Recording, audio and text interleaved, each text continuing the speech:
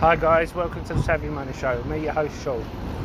Again, we're outside, so I apologise for any background noise.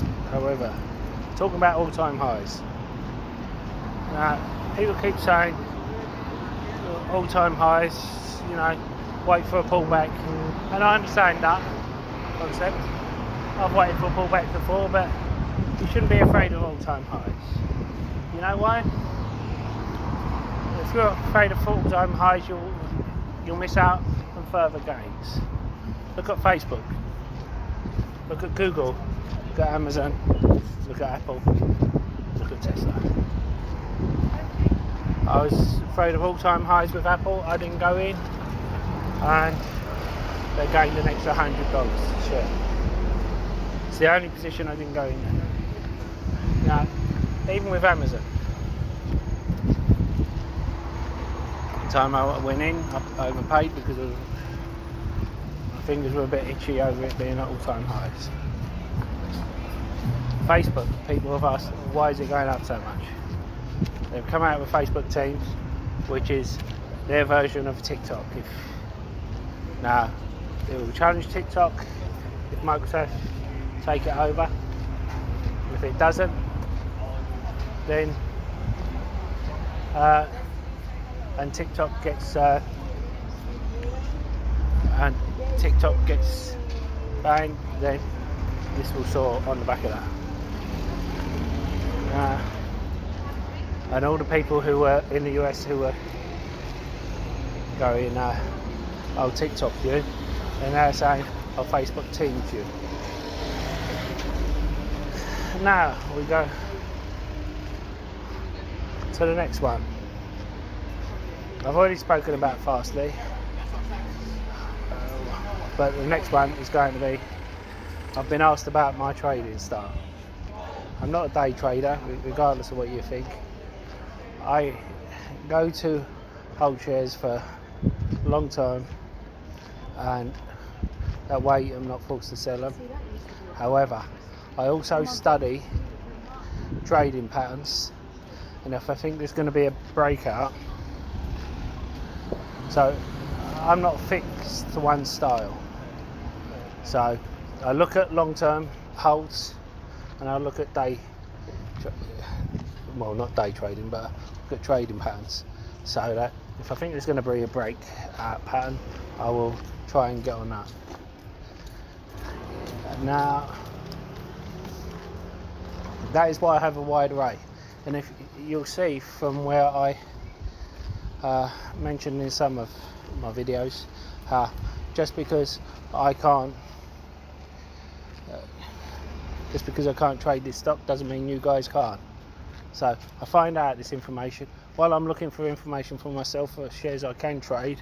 I see spot trading patterns and information about other shares that I can't trade. So I think I may as well share it with the community so that you guys can make money. I've had people say to me before, why don't you wait until you've traded in these stocks before releasing it to the people who are subscribing to you? But that's not my style. I don't like to do it that way. It's a case of the type of person who we should all know at the same time, so we all have the same chance. Anyway, I'm going to open up two of my accounts without looking at them at all today. They're portfolios I haven't opened up to you before, and you'll get to see inside them. So let's see. And don't forget to hit that lovely like button, almost as lovely as me. Helps with the YouTube algorithm and getting the video out to more people. And don't forget to hit that subscribe button if you haven't already. Become part of the Savvy Money Show family. We give each other hints and tips and updates about stocks and shares we talk about on the show. As well as that, you can ask me to look into any share you want, and I don't charge a Discord fee or ask for a Patreon. All I do ask is for you to comment in the box below and hit the like button. Even if you disagree with me, especially if you disagree with me, I like a debate. And if I do something wrong, I want you to call me on it so I can improve the channel. And why not check out the links in the description below? There's lots of others. I've used each one of them myself. I wouldn't give you links if I haven't checked them out myself. If you're looking for a free trading platform which should trade your stocks and shares, you know, you can get a free share worth up to £200 for signing up and depositing a small amount. A free trade only requires a £1 deposit. The others require £100 or dollars, depending on which one you go for. Stake has over 3,500 US stocks on their books, which is the biggest one outside of the US. Whereas Trading 212 is one of the best and easiest platforms to use. But as I said, I use all three. Anyway, on with the show. So, we're going to open my stake account first of all. And let's have a look. The thing about stake is it gives you a daily total. Yesterday I was up this much. Today I'm down this much. So it's kind of one of my trading accounts, trading in US dollars. The issue with this is if you do a deposit, it's not an instant deposit. If you sell anything, it doesn't go into your account instantly. Hold on, let me show you. If you invite friends and get free stock, which I do, the links are in the description below. Thank you to anyone who's gone out, like Marco. I've mainly get GoPro, but for still free stock, still free money. But I have had a Dropbox, free Dropbox one, and you will see in there some people need to fund to get the free shares. They don't realise that you need to fund it. So, but thank you to everyone who has used my links. It does help support the channel. And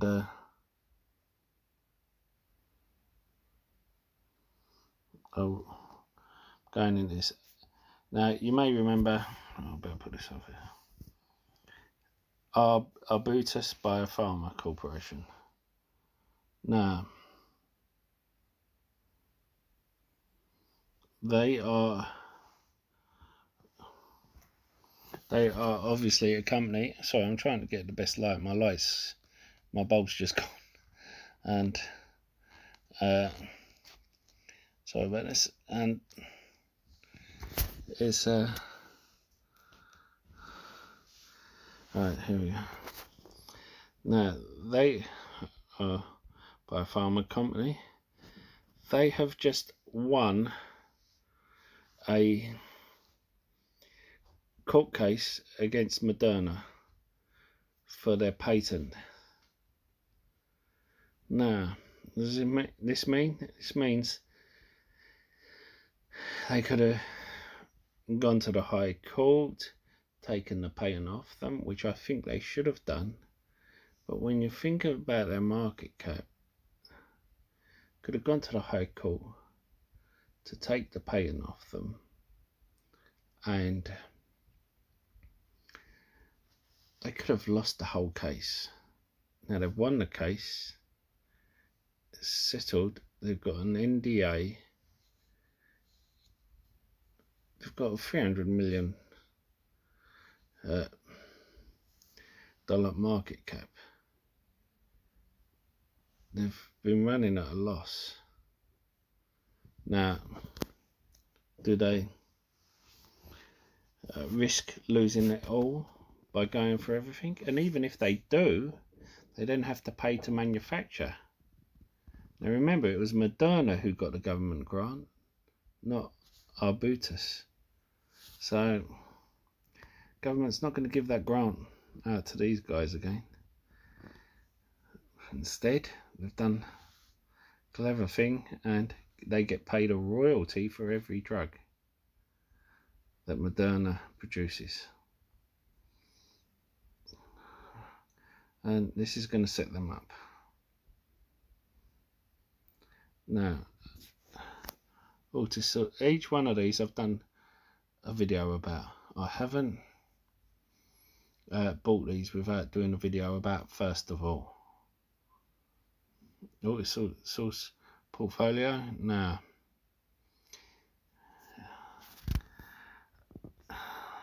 believe it or not, I've traded each one of these as well.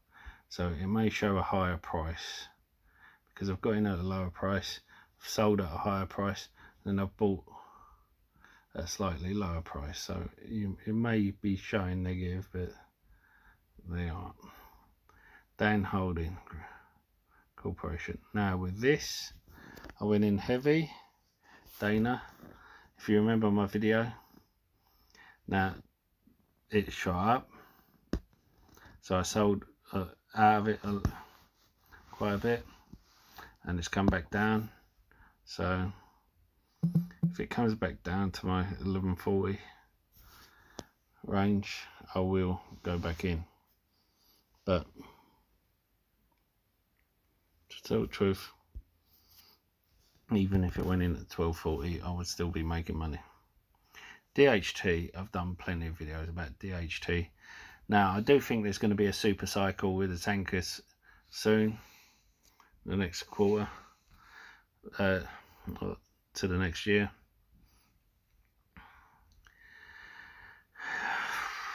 DHT, I've made my money. I could sell out now because of the dividends. I could sell out now and I would be profitable, but I'm holding for the next year or two. It's my hedge against my all stocks, you know that. Euronav, this is the thing. I've sold out of a lot of my Euronav just because I know the fourth quarter, third and fourth quarter are going to be bad, and it kind of hit my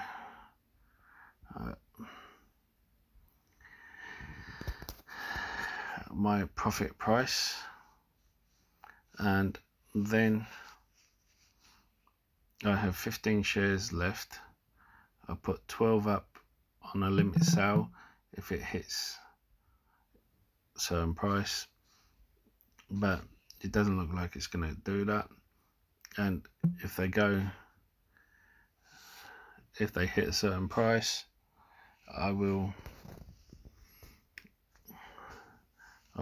go back into that. Sorry, I will go back in, buy back in. But see, Fortuna Silver Mines, this is another one I've been trading. Now it's 20 cents below what I've paid, but I bought in heavily. It shot up. You can see where it was there. Let me show you. You know, you saw how it shot up. It was over $7. I sold out and bought into a couple of other precious metals. Now the dollar rose today. Precious metal had a pullback, so I'm waiting for it to pull back a bit more, and then I'll go back in. Gilead. I've got Gilead in this one. I've got Gilead in my ISA and Invest. I don't have a massive position because I was kind of moving money around. GoPro, that's the free GoPro. No, it was $6 earlier in the month. It's saying $5.45. That's at the price that I got it from when Marco used my link and funded his account. And you might want to check his video out where he's reviewing steak. He puts out some good content. Huami Corp. Now, this is one that deals with smart wearable technology. I have done a video on this. I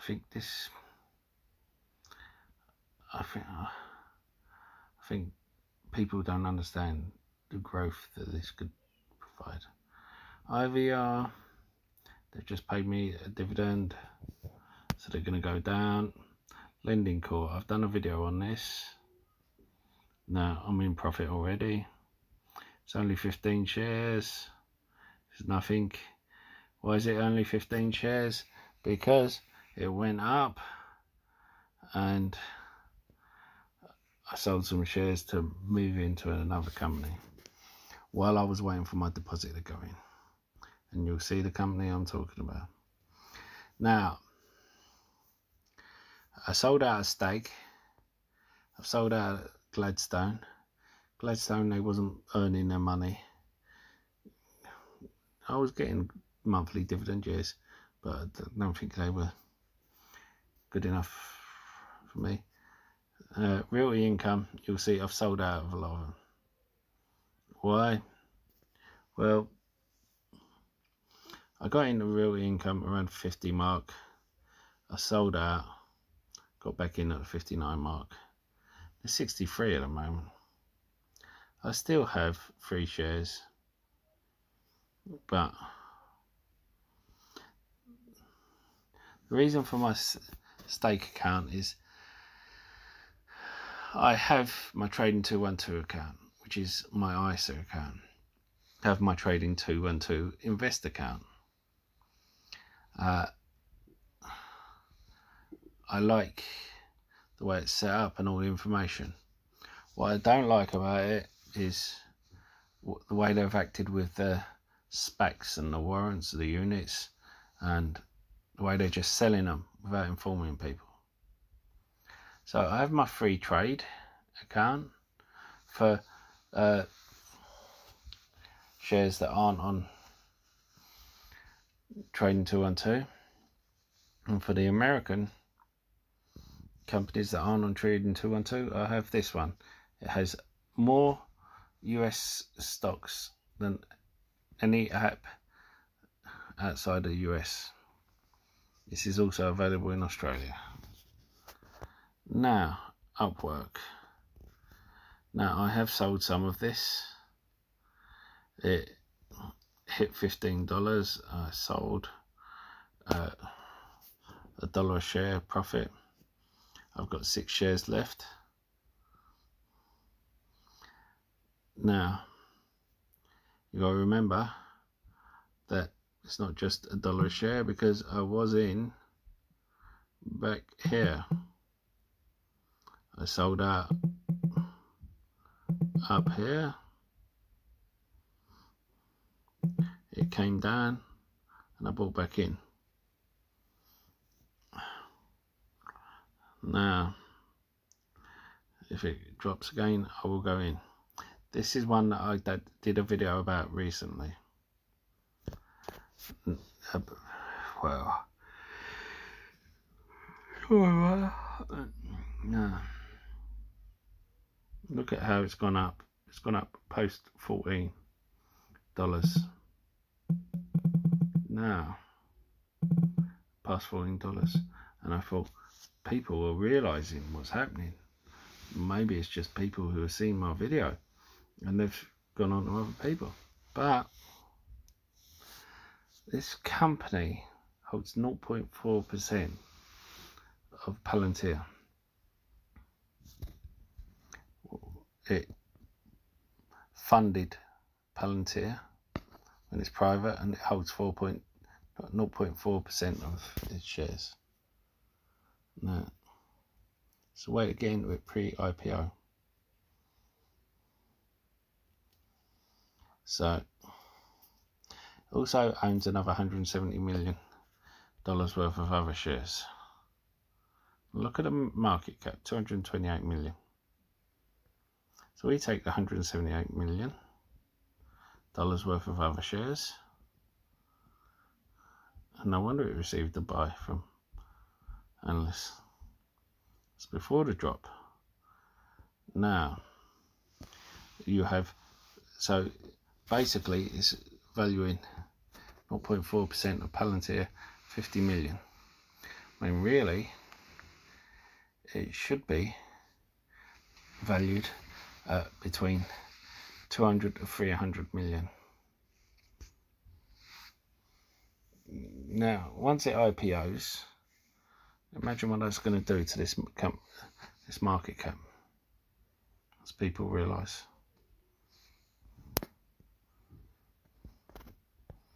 Now I have money. This is money that's unsettled from sales. I'm going to chuck that in there. SSSS. All of it. And leave it there. Now, Upwork, I don't know if you caught it, but Jeremy did a video on it this morning saying anything under $15 is a buy.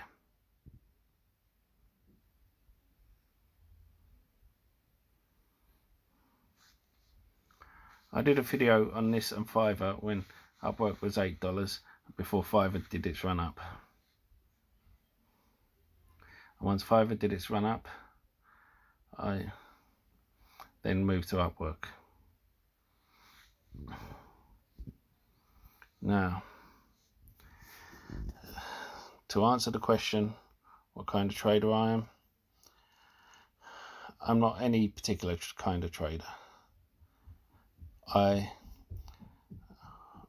am not a dividend chaser. I buy and hold for the long term. Some shares I will sell if they reach my price point. I'm not one of these who, oh, they'll just stay there forever, but I'm willing to keep them there forever. I am the type who is happy to collect the dividends. I am the type who will invest in growth stocks. You've seen my videos on Spaqs.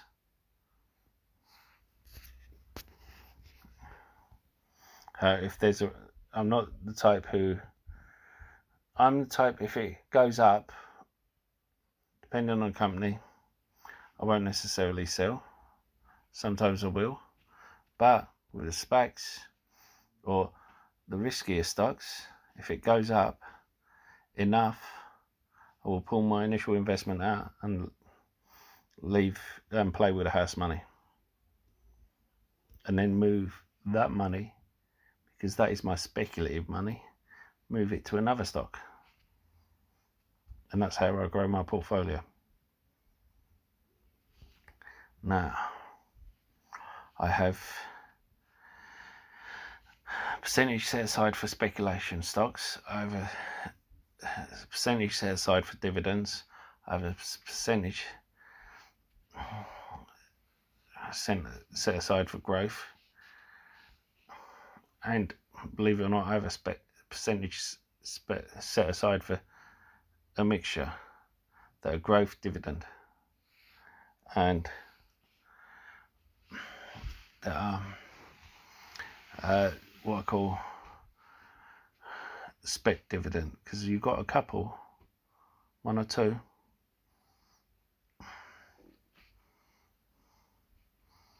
and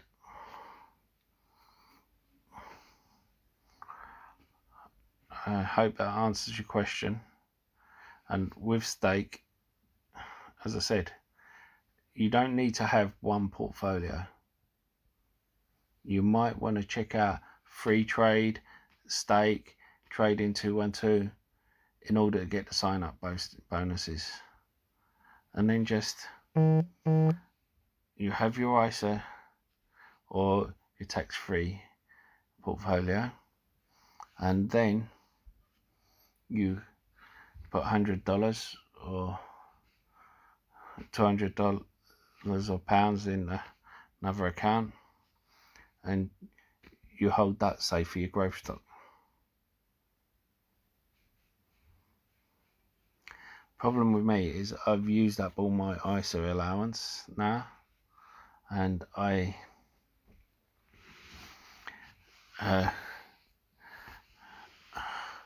with my dividends, I have so much dividends, and in that now I've had to create a spreadsheet, and I now have to pay tax on some of my dividends, hence the realty. So now I'm going to transfer, another reason I'm selling this, transfer realty from here to my tax free account. It's like with this IVR, I've been downgrading this IVR into my tax efficient, but you've also got to think to yourself, is there any point in downgrading, moving something that only gives pennies into something that where you can get like an 8% account where you can get 8% tax free?